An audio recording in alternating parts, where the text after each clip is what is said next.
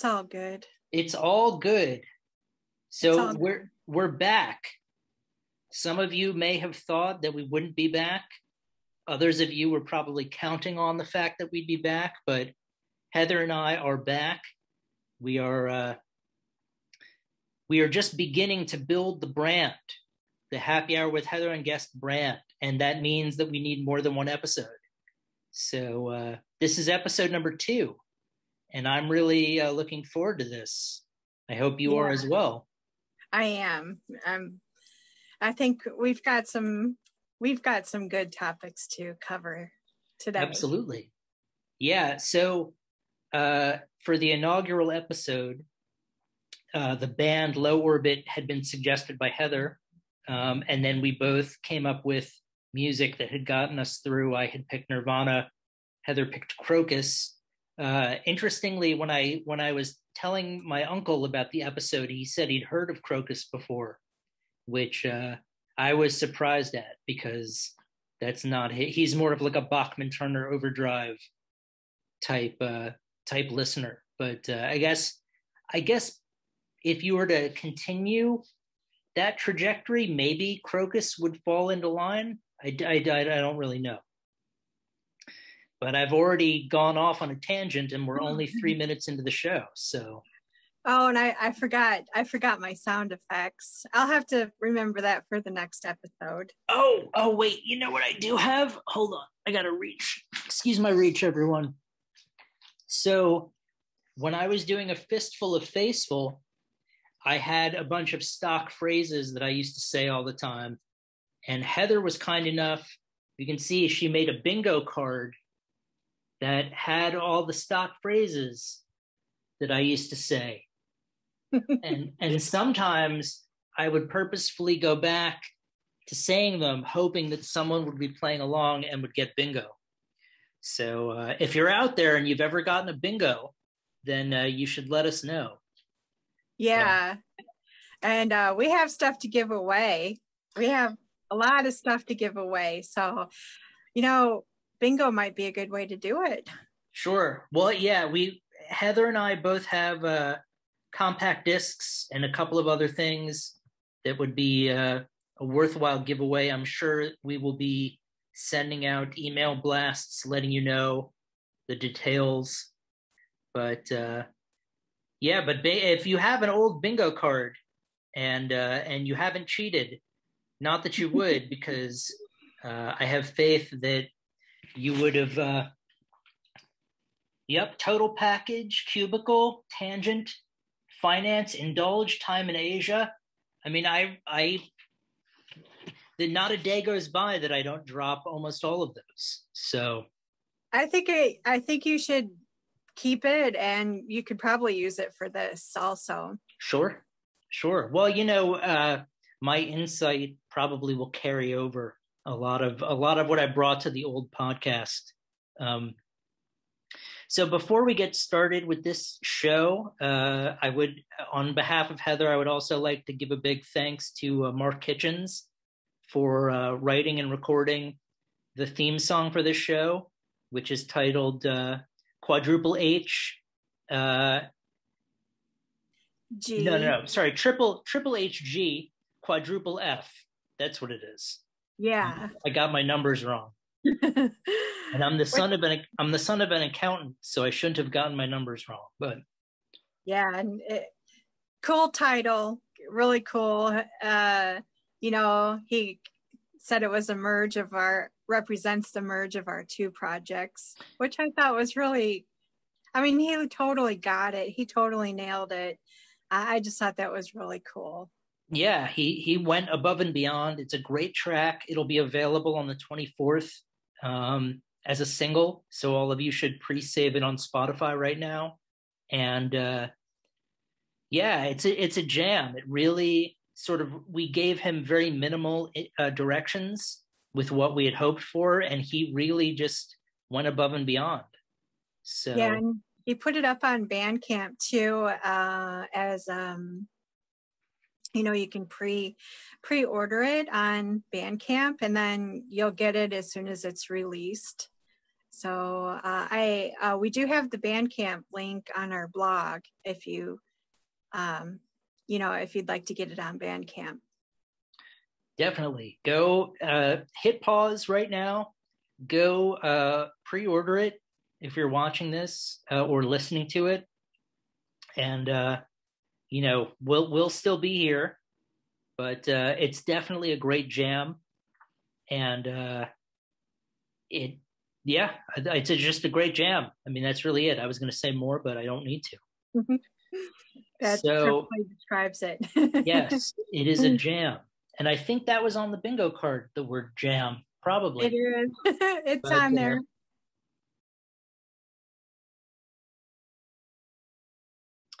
But so last week, Heather selected Low Orbit to be the inaugural episode. This week, I picked a group called Witchtit, who I have listened to before. I actually interviewed them on the Fistful of Faithful podcast, and they are very much a straight up Doom throwback, which is why I thought they would be a good band to check out.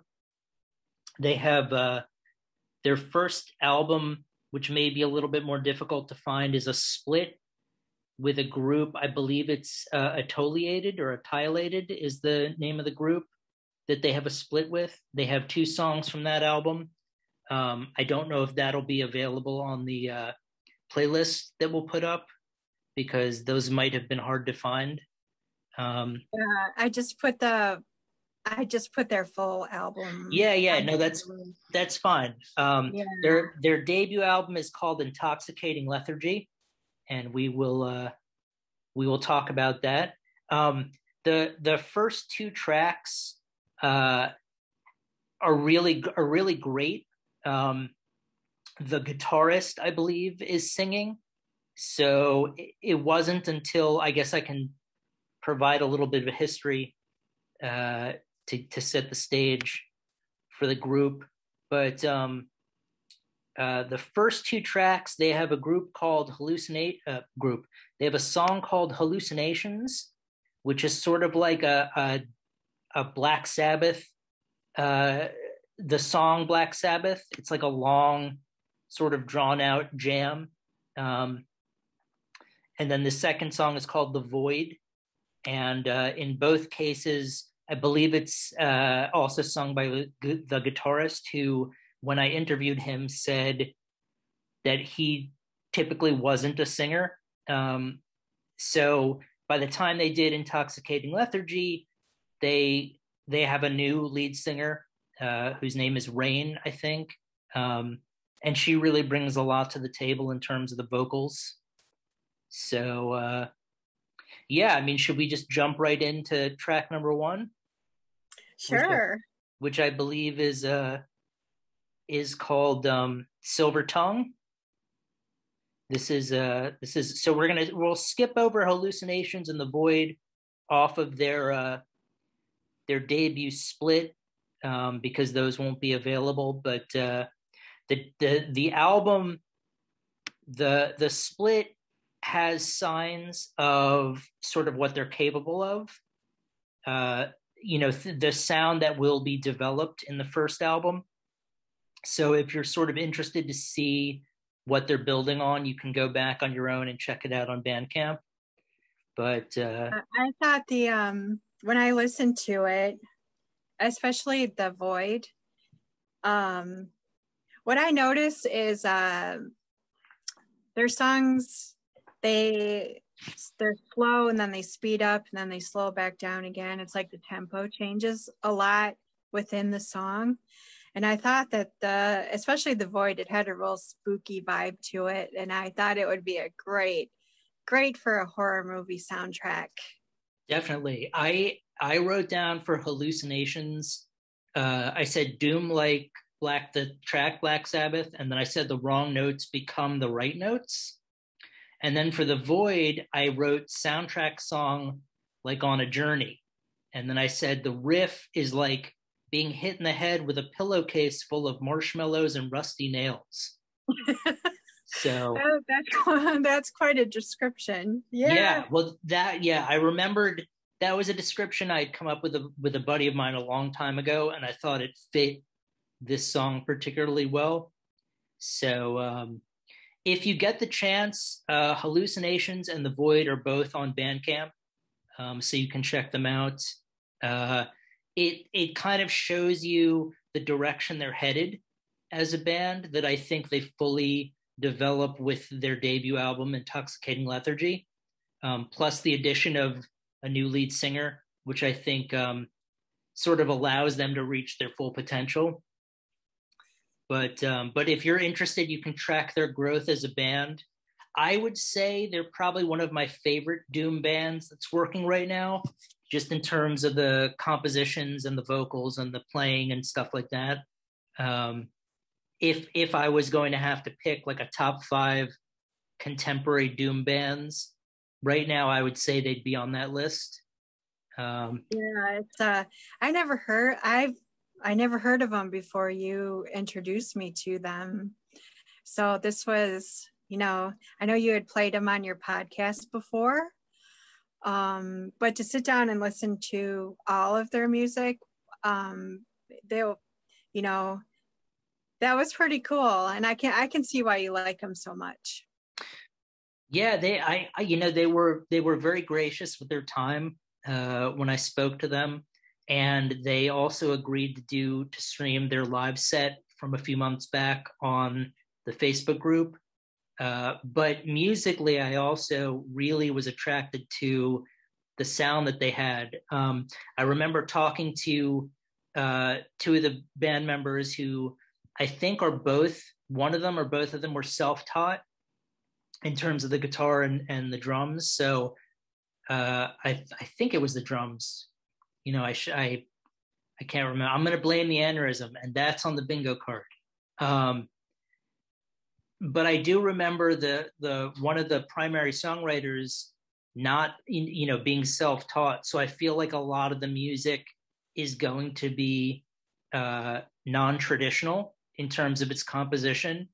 So there are going to be chord progressions or notes that sound a little bit not off, but sound like they're unorthodox, because I feel like in some cases, music theory wasn't part of the repertoire. But I think they make it work. And therefore it's not going to be very derivative. It's going to be sort of original. And like you had said, they do incorporate kind of a slow, fast, slow tempo. But it's not formulaic. I feel like it's all fits the song. It's not like they're trying to fit the song into a formula, if that makes sense. Yeah, that makes sense.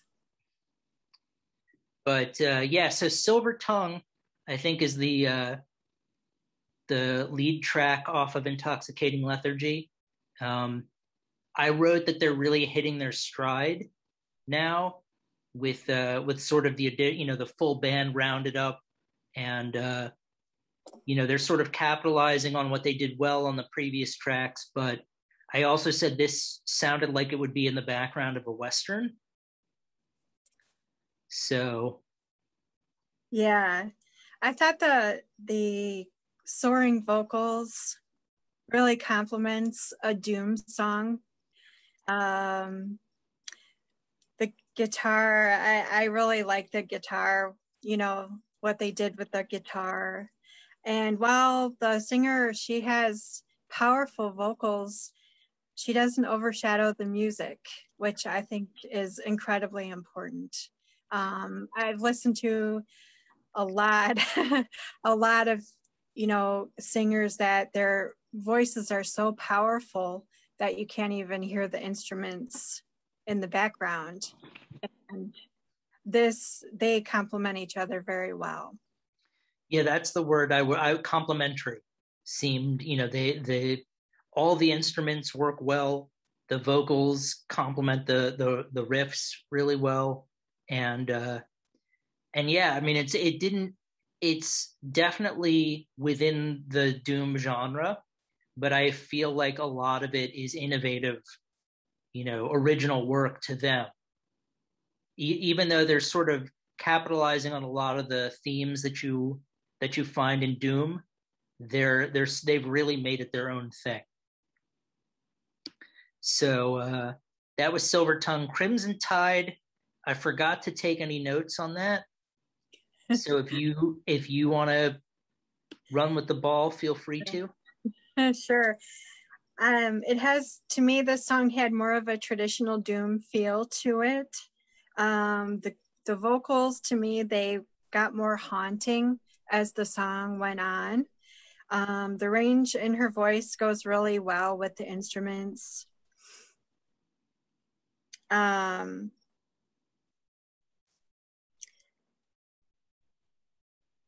that's all I had. Yeah, no, I mean, I don't think more, but it was for the next song. Yeah, well, the third song is also Intoxicating Lethargy, which is what the album is named. I wrote down that it was really a showcase for the singer in terms of being able to demonstrate kind of all that she's capable of. And I said that it combined all the great elements of the previous songs, in terms of the originality of the riffs and all of the instruments working well together. Yeah, to me, this song felt like an anthem. Right.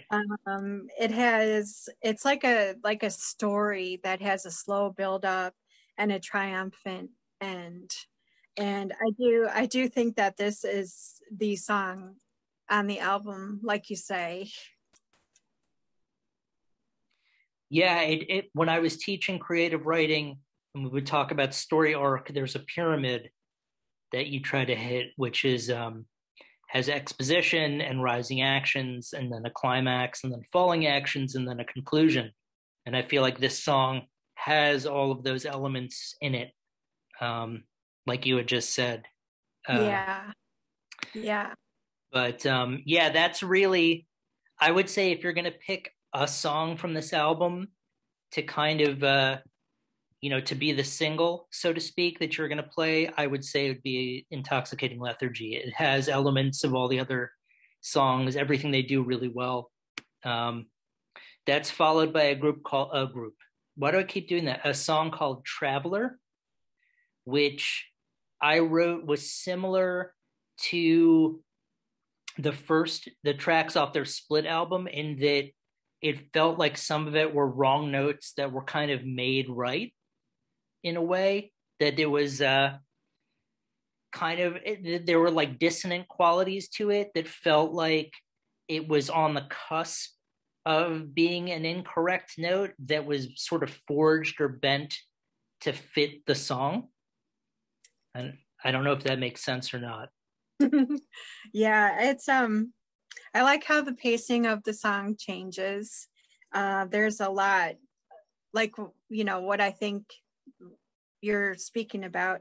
There's a lot of tempo changes within the song, and they're not like what you said before. They're not,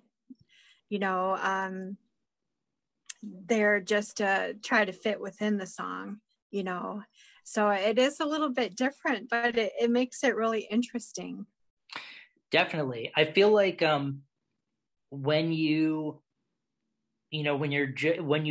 not beholden to formula a lot of the time. If you're an autodidact or you're self-taught or something, you can kind of explore things without knowing that you're not necessarily supposed to be doing that. And I feel like they're really innovative, bringing forth a lot of really cool stuff. Yeah. And I wrote for their last track is called Home Invasion. And I wrote, it was the darkest and most witchiest. Yeah, so. I got the name. It has an eerie vibe to it. This song actually is my favorite on the album. Great way to end the album, especially with the guitars at the end. It was really, really great. So there you go, Witchtit. If you're looking for a pull quote, we both endorse Home Invasion. It's the darkest, most witchiest, and yeah, I I was so ready just to hammer home darkest, most witchiest that I forgot what you said. I apologize. That's your catchphrase for this one. Yes, last time we had trippy bluesy, and this time it's darkest, most witchiest. Yes. So, but yeah, so that's Witchtit. Definitely pick up Intoxicating Lethargy. It's a great Doom album. Really, if you're a fan of, I mean, really just great music, but if Doom is your genre and you're looking for a contemporary band, as we all are, I mean, that's the sort of point of what I've been trying to do over the last couple of years. I know Heather is similar in that, just trying to provide an opportunity to give a platform to these bands. But Witchtit, I believe, is from North Carolina. They're pretty active. If you get a chance to see them or pick up their music, I definitely would recommend doing so. Yeah, I agree. Awesome. So we got 2 thumbs up, which is great. Up. 2 thumbs up. Same with low orbit got 2 thumbs up. This gets 2 thumbs up. And shall we segue into music that got us through? Yes. Okay. Would you like to go first or should I? Sure, I can go first. Okay. Yeah. So I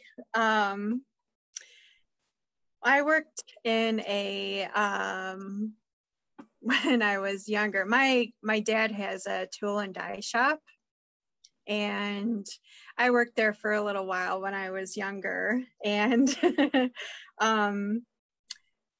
I worked in the shop with the guys, ran the machines, and a lot of what I did was production work. So you're making the same part over and over and over again, which can be incredibly boring. And so one of the guys that worked in the shop, he had control of the CD player. And it was Nirvana, Soundgarden, and Alice in Chains on constant rotation. And the guys out in the shop, they would get mad because we listened to it every day, all day. And so just to please them, he would put on one of their CDs every once in a while, but then it would immediately get taken off, and then Nirvana and Soundgarden and Alice in Chains would get put right back in again. So super sky point to Jeff, wherever he is. I hope it's a good place. But for Soundgarden, I chose Slaves and Bulldozers. Chris Cornell, my all-time favorite singer. You know, what's in this for me? A great lyric. It's like he could foretell the future and is singing for our current times, which is incredible, you know. And I know we talked about Nirvana in our last episode. And when you spoke about how Nirvana, you felt that they wrote music just for you, that's how I feel about Soundgarden. I think that Chris sang, when he sang, it sounded like it was just for me. And he was a singer for my time. And that's how I felt about it. And for Alice in Chains, I picked Angry Chair. The tone, the guitar tone on that song is absolutely insane. And it's so terrible, you know, that we lost Kurt Cobain, Chris Cornell, Lane Staley. You know, Lane's style was really unique, the way he sang. You know, his vocal delivery was incredibly unique. The songs are dark, and, you know, I've been through some really dark times. So I felt like I related to a lot of what he was singing about, you know. So those are the songs that, you know, got me through those times. Sure. Well, and Lane Staley actually wrote Angry Chair. I think most of the other tracks, I think, were written by Jerry Cantrell. And he wrote that one? But yeah, Yeah. because Jerry, I think, challenged him. You're such a great singer and you're a great musician. You should write Yeah. some of the songs. So he wrote Angry Chair. Yeah. It's a great song. It's a great song. It Yeah. is. It definitely is. Though, yeah, those are great choice. I could say, and we Slaves and Bulldozers from Germany were a band that played on the Facebook group. They So did. Yeah. yeah, and Yeah. that's where they got their name from. Yeah. So, cool. Yeah. Yeah. Well, I would say that those were your choices were and continue to be some of my favorites. So I will probably have them on rotation to help get me through something in the future. But we'll go back in time to 1996 when the two songs that I had at the time were off of Weezer's debut album, the Blue Album, which came out in '94. And I would this was the summer after I'd graduated from high school, and I worked as an intern for Troma Films, which is responsible for movies such as The Toxic Avenger and my personal favorite, Stuff Stephanie in the Incinerator. Um, so when I was there, they had an office, I think, on Ninth Avenue in the 40s maybe, and I would go in the morning and just basically help out. Like I'd put press kits together. I would answer the phone. I would run out and make deliveries. Uh, Basically anything anyone needed in the office. And at the time, I think they were mostly in acquisitions. So they would just acquire, movies that had been made. They, when I was there, they had just bought the rights to a film called Cannibal the Musical, which was uh, made by two guys named Trey Parker and Matt Stone, who the following year would make South Park. But this was sort of before that had happened. So I just remember hearing a buzz about these two college kids who made this independent film called Cannibal the Musical that was really funny.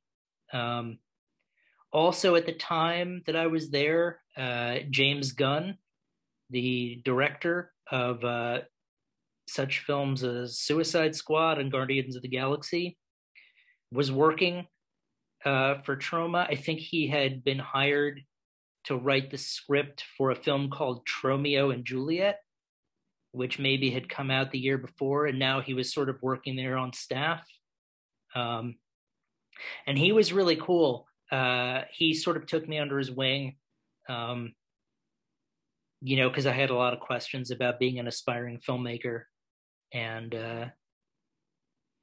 yeah, geez, this is like 25 years ago, so I don't really have very many memories. But I do remember that for as much fun as it sounds to be there, it wasn't that much fun to work there. It was really stressful as like an intern. So I remember I would listen to the song Holiday by Weezer and The World Has Turned and Left Me Here. And I don't know why, but those were the two songs that were just, I would have my Discman and I would listen to them on the way to and from work. And then towards the end, I guess I'd worked there for a few weeks and then I got mononucleosis. So I had to stop working. That really has nothing to do with the story or the music, but it's just what happened next. So I stopped working there to recover from mono. And I just remember watching the Olympics that year in Atlanta while being sick with mono. So yeah, so I rubbed elbows with a young James Gunn before he went off to make some films, and I was there when they acquired Cannibal the Musical. looking back on it now, I probably would have much more fun, working there in my 40s than I did, working there when I was 17. But we can't always get what we want, as the Rolling Stones once said. Yeah. So, but and could you, after you recovered from mono, could you have gone back? Would they have taken you back? Yeah, I think they, being an intern, I wasn't paid anything. So I think they definitely would have taken me back to just, they stocked the place with interns. There were like 6 of us working there, because believe it or not, they were pretty frugal with paying people. But yeah, at the time, I just remember thinking, this is like, I'm getting, I remember one time I gave, because I didn't know any better, someone called the office looking for one of the 2, producers. And I remember I gave the guy one of the producer's cell phone numbers because I thought he would need to be reached because he sounded like it was important. And then I got chewed out later on for, never give out. So I just felt like, what, this is not, I just feel like I'm walking on eggshells here all the time. I'm always making mistakes, and it just didn't seem like the best fit. Yeah. But now I think I'd have a better appreciation for, working at the studio that made such fare as Stuff Stephanie and the Incinerator, and geez, I just remember there was so many, like, everything. Do you remember the USA Up All Night show? No. It was like the precursor to Joe Bob Briggs. Okay. And it was with Rhonda. I think Rhonda Shear was the host, but they used to show like frogs, about or Rana, the Secret of Shadow Lake, or all these like really awful exploitation movies, like Sorority House Massacre Part 2 and stuff. And I feel like now I have a better appreciation. Yeah, Mr. Troma was on Joe Bob's show. he sat and talked with his show at the drive-in. He talked with him about some of the movies and about, funny about some of the exploitation and kind of what his views on that were. And it was pretty interesting. He's an interesting guy. Yeah, well, I mean, it's interesting to think back, at what was happening back then, and my involved, I wasn't involved in anything, but just sort of understanding now that like the guy who would go on to have an A-list career was also, cutting his teeth there. And, and the guys who created South Park, that's where they sort of got their foot in the door. Yeah, I never knew that. Yeah, so, that's pretty wild. Yeah, no, yeah. That's me rubbing elbows with people who would go on to make quality films like that. I want to say Stuff Stephanie and the Incinerator a third time because I think now the Candyman will show up. But for those of you, yeah, I guess that joke fell flat. But it's all good. There's a new Candyman coming out. I know. Yeah. The first one is really good. But speaking of movies, should we get into our movie recommendation? Sure. Okay, so the movie that we're both going to recommend today is Real Genius with Val Kilmer and Gabe Jarrett. It's a comedy from the 80s about some genius kids at college who get fooled into building a laser for the government, and then they get their sweet revenge. But There are a lot of funny lines. I mean, pretty much every line is quotable. And I met one of my best friends through a mutual admiration of the film. We both, I think one of us quoted it and the other person recognized it. And then it was just, oh yeah, no, you're going to be in my inner circle now. That's the type, if you like Real Genius and you quote from Real Genius, that's the sort of movie that allows you to decide whether you should be friends with someone. So Yeah, it's a very sweet movie.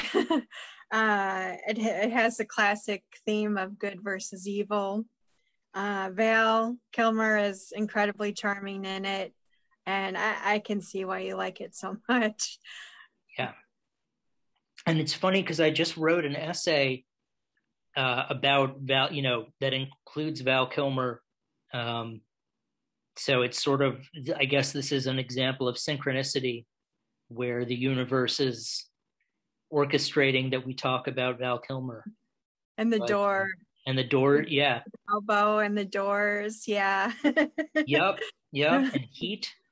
And oh my gosh, Heat. Wow. It's got an excellent cast. Excellent cast. One of the best crime films ever.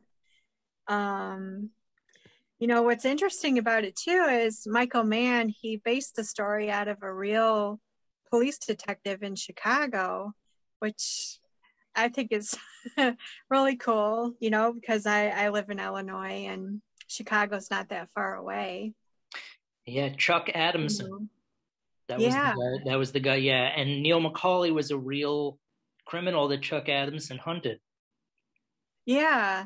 And I believe two of the cast members were actually were in prison for a while.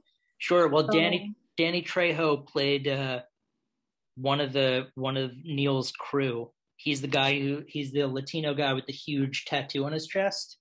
Yeah. He was in I want to say he was in Folsom maybe, or but yeah, he was in prison for a while. He was actually the welterweight prison boxing champion. And, oh wow. Yeah, here so here since the can of worms is opened. Is it tangent time? Oh yeah. Well, so because Danny Trejo's been in a ton of stuff.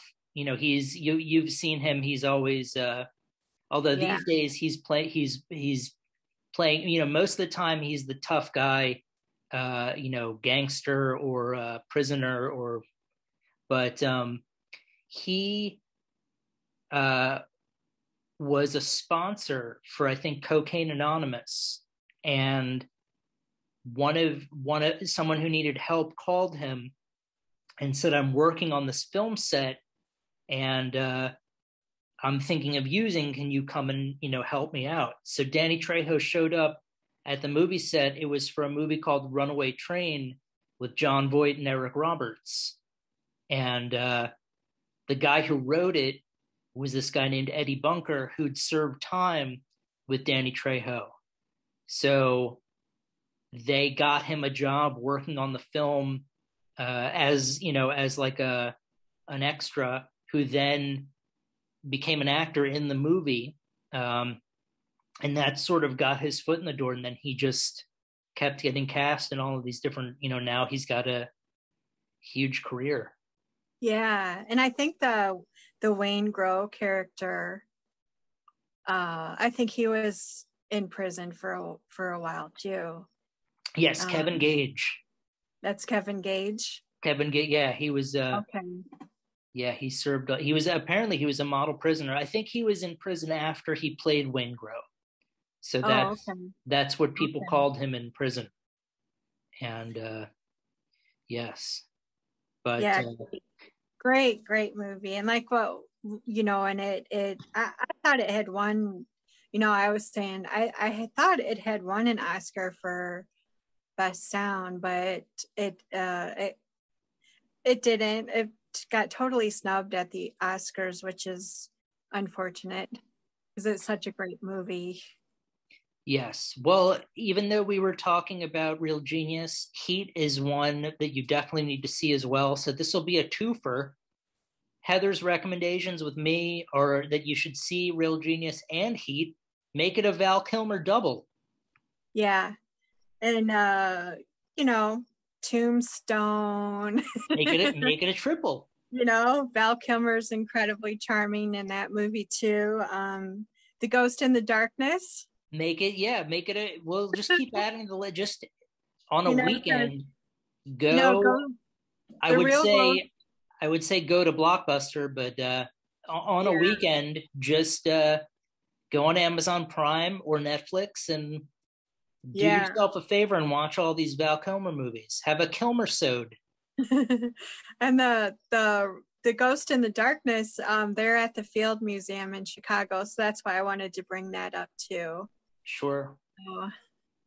Well, this has been another trip down memory lane for me, revisiting my time at Troma Films, talking about other great Val Kilmer movies, and of course Witchtit.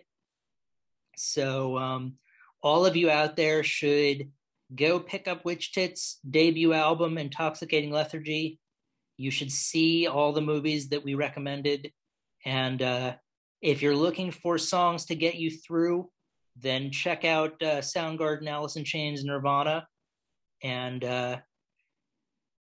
Weezer. I would say why not? Yeah, I mean that was sort of unique to that time and place.